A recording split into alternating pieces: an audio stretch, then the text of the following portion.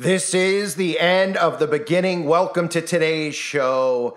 This is absolutely frightening and sickening, and many other emotions at the same time come out when you hear this story and stories like this. And obviously, for those of you who have followed me over the years, I've covered so many things involving topics specifically like this. But now we have an event that occurred in Maui where a fire was started by our own government.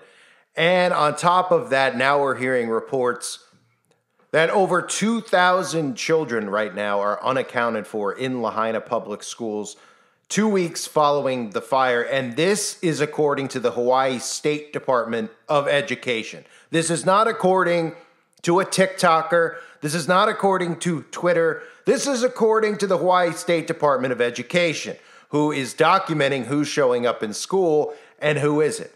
So for anybody out there that tries to snoop, so we'll come out here and they'll try to say, well, we're fact checking this with our BS meter and we're going to just automatically deflect on any stories about it. Well, then maybe you should turn to the people you look up to the most, which is the government, who are even admitting in Hawaii that over 2,000 children have not shown up yet to school. Now, we all obviously have heard reports from so many people in Maui, so much so that even local media outlets have picked up on the story, claiming that the numbers that they're giving in regards to the amount of people missing is nowhere near. In fact, the number seems to be edging closer to the amount of people that we lost on the 11th of September.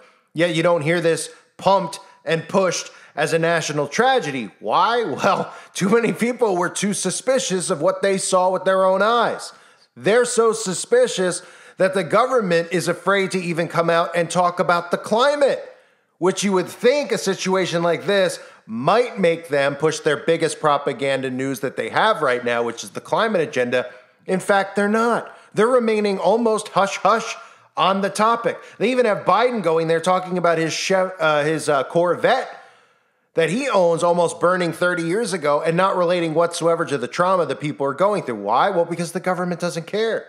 Because if you look right in front of your faces, you realize the government are the ones who are doing this. Now, the 2,000 children who are unaccounted for, this is obviously a national tragedy. This is one of the most horrific things you could possibly think of. And obviously, for people like me and you who listen to this channel, our mind doesn't go to, well, 2,000 children burned in this horrible fire. Our mind goes to, that's interesting that that many children are missing, and you're reporting a number that's a lot less, and we know who lives on the island, and we know what our government does in regards to actual trafficking and what the CIA is really there to do, and all of these secret agencies the government runs and coordinates. And of course, they like to pretend, as always, that the people who are into children are these people living in trailer parks or who look a certain way, who have no teeth, et cetera, when in reality it's the guy who's representing you in Congress. This is all tied into Aleister Crowley and satanic worship. They don't want you knowing that or thinking about that. But let's take a look at what's going on in Maui. Oh my God, I can't see anything. More than 2 weeks after fires destroyed the town of Lahaina, the total number of people still unaccounted for is rising. We don't want to leave any stone unturned, so we're considering everybody on that list until we can prove that they shouldn't be on that list. Overnight, 8 more victims' identities revealed, nearly all of them in their 60s and 70s, despite growing concern about how many children may have died. The FBI says no one on the list has a birth date of a minor. We've heard from parents who've said they've lost their kids. Do you think it's even possible that there's no minors on the list? How could there be this sort of conflicting information? Again, I rely, and our list, our group of people that are going through the list relies on people to let us know. But we have other means of trying to figure out if minors were involved. For instance, we're working with the school system here in Maui to try to figure out where any kids haven't shown up to school yet, that sort of thing. County leaders under intense scrutiny for the emergency response, as well as the pace of recovery and relief efforts, coming face to face for the first time with devastated residents in a public forum. We've lost our people, we've lost our homes, and for some, we've lost our purpose. The landlords who have the gumption to push evictions on their tenants right now do not care. Recovery teams have completed their search of single-story homes. Now they're focusing on commercial buildings and multi-level residences. Grandmother and great-grandmother Donna Gomes died in the blaze, just steps from her home. Her family says their matriarch had a huge heart. It brought, quote unquote, some closure to know that that was my mom, because there are other families out there that still don't know. The cause of the fires still under investigation, as officials say the recovery could take months, if not years. A critical next step, providing temporary housing, such as these portable units for displaced families like Lindsay and Dusty Raynaud, who lost everything. Hope it will be a place where we can just find refuge and rebuild. And right now, officials are urging loved ones to provide DNA samples. They will automatically be compared to the samples that they have. They say that is the fastest way to get some closure in this heartbreaking process.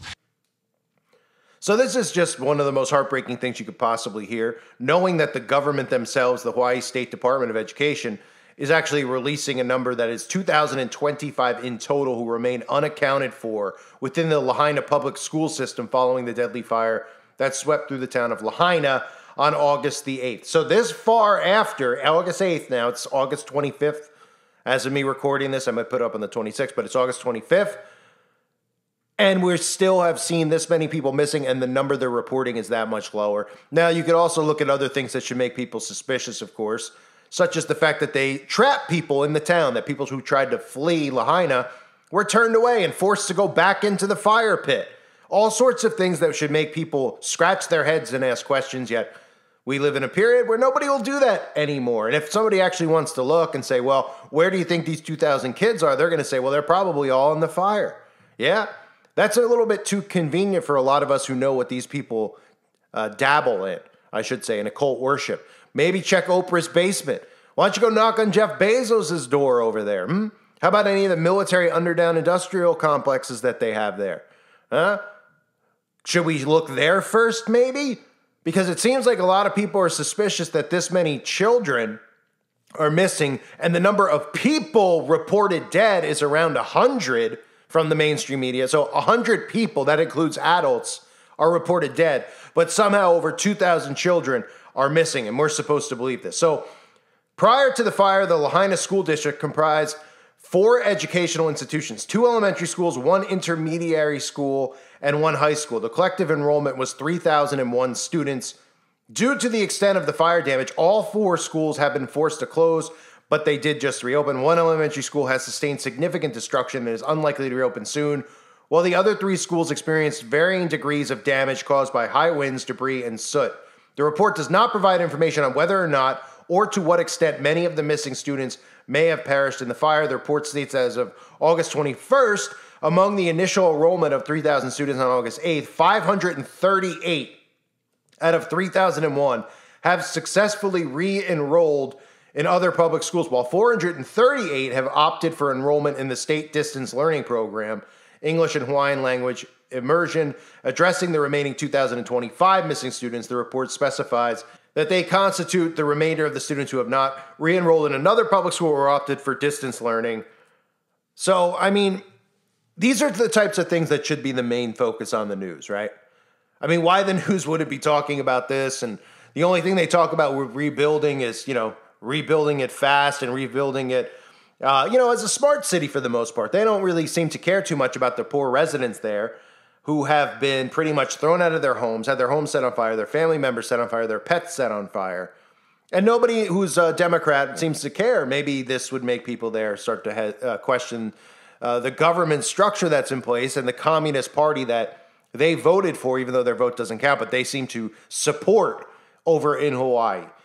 And again, if you aren't familiar with this stuff on how they operate, they create events like this and kids go missing and unaccounted for. What do you think FEMA is there for? Who do you think they're rounding up? You think that they're there to hand out Poland Spring water to these people? What do you think they're there to hand out some saltines to people who might have gotten out of the fire? As if those people actually want to even be there or want FEMA or the government's assistance at this point, since the government's already spat in their faces, and since most people there know the government is the one who is behind this. They create events like this, and kids just go missing.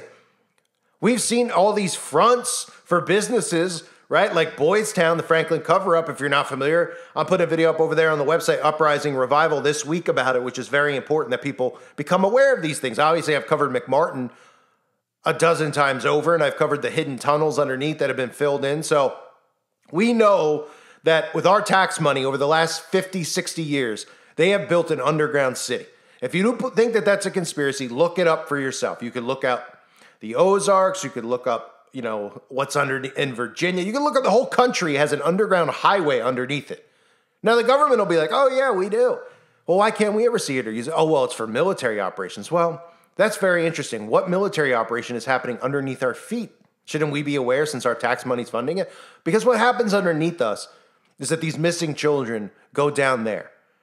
And they get sent all around the country to all different locations. And the locations they end up at are usually right at the home or a specific spot where conveniently a millionaire or a billionaire, a famous person or a politician happen to reside. So if I was in Maui, I would be sniffing around maybe Oprah's house, maybe Jim Carrey's house. I mean, Jim Carrey's got a home there. I've covered Jim Carrey 1 trillion times over. I mean, another YouTuber has who sounds very similar to me 1 million times over with his role in Hollywood as the satanic high priest now in Hollywood. Right? We've seen him do the mock Illuminati stuff all the time in the news, or on TV, I should say, on Jimmy Kimmel, etc. Right? He's got a home there. Maybe check there. Maybe check all these celebrities' homes because they're only celebrities and they only have the same political ideologies because they're all members of the same secret societies and they all worship Lucifer. And the core thing that they do in Luciferian worship has to do with children. And it doesn't have to do with them playing Sega Genesis with kids. It doesn't have to do with them having a catch and playing baseball and teaching them how to swing a baseball bat with a kid. It has nothing to do with normal things that we think that these people would be engaging in. It has to do with the last thing you could ever possibly fathom or want to hear about, talk about, or see happening with children. And it just so happens that all the influencers, all the politicians are the ones who are doing it. And they're the ones who are keeping you under mind control, thinking that it's not happening. So all of these kids are unaccounted for. You would think that there would be like massive search parties. Like, wouldn't they just send all of everybody possible there to look for these kids? Right? Well, they're going to say, well, they're all in the rubble. They're all in the ashes. Well, what's taken so long to give us a number then if they're in the ashes? They've been there's nothing, there's no evidence, there's no teeth. Because last I checked, shouldn't you be able to find dental records then? Right? Because you can't burn. Yeah? No? Oh, okay. So we're finding absolutely nothing. And you're telling me that none of these kids are showing up at school. Why? They don't want to go because of what happened?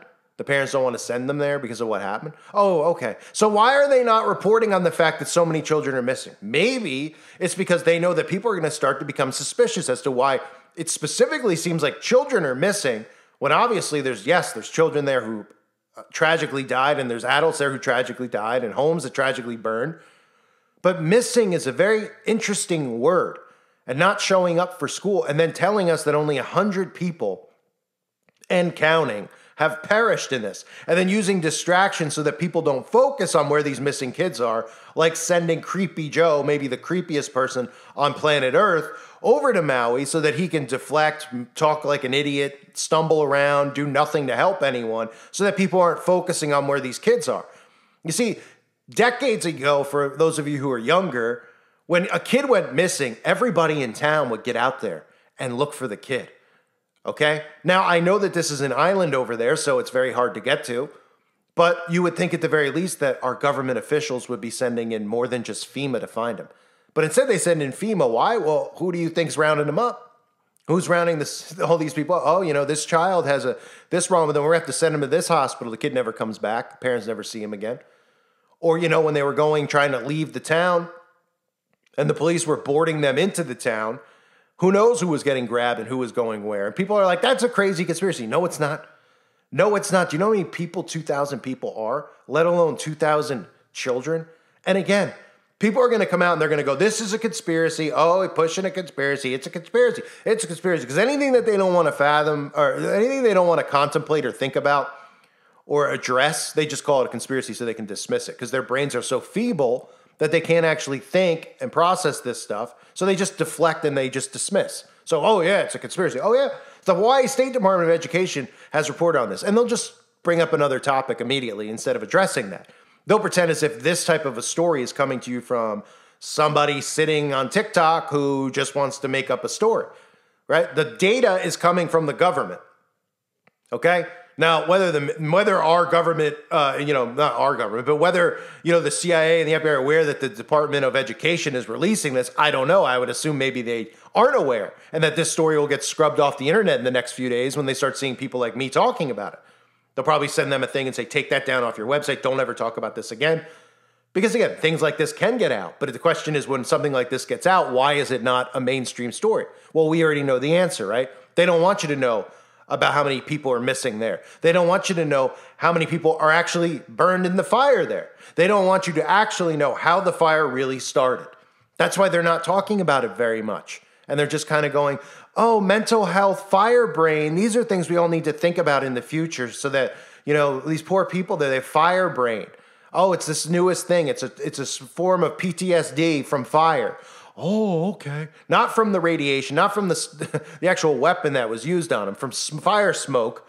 And they just keep bringing these things up about the future, their mental health. Oh, everyone's depressed. How are they going to cope? Instead of talking about where the missing kids are, instead of talking about who's responsible for starting something that looks nothing like a wildfire. Oh, it was electrical cables that went down. Oh, right. Wink, wink. Oh, the winds were so strong. Did it look too strong for any of the video footage I saw?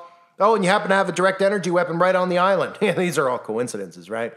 So, obviously, anytime anyone hears this story, anyone with a soul, it breaks their heart.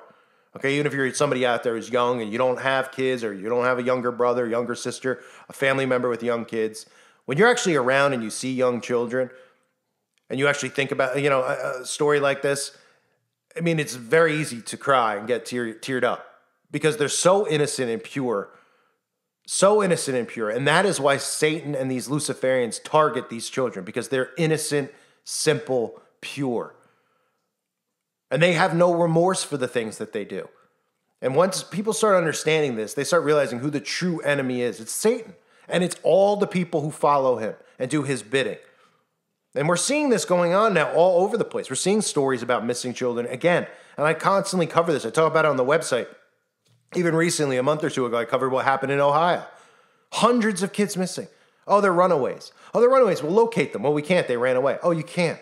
Okay, well, I see every single true crime show where you have a camera, and I've driven through a red light and I've gotten a ticket. So you have cameras everywhere. And you were able to ping people's phones in murder cases, so why aren't you looking for the kids? And they just ignore it. They ignore it. Now, it's not as rampant as it used to be because they used to actually breed, they used to actually do like abductions and things like that. We'd always see these stories of things happening around Halloween, kids going missing. I'm sure everybody's heard of that before. Now they breed them more so than they used to, which means, women strictly, their job is to just get pregnant and have kids. They never get a birth certificate. They're never accounted for. They're literally Jane and John Does, and they go into sacrifice. We obviously know with Planned Parenthood what they do. But when they do a big grab like this, they know that they aren't going to be able to go grab 2,000 kids off the streets to do something. But in an event like this, well, they're all missing. Oh, they're all in the fire. Conveniently, right? Absolutely sickening and heartbreaking. Pray for all the children. Pray for all the families in Maui. I mean, seriously, we always throw terms around like pray for them. They need prayers. I mean, their entire lives have been taken from them. And yes, you could say, well, it's treasure on earth. Okay, well, even if you survived this and your family survived, obviously you should be thankful. But, you're losing your home. I mean, everything is upended. Any food you may have had stored, anything, pictures of your mom, your dad, or family members, pets. I mean, it's absolutely sickening.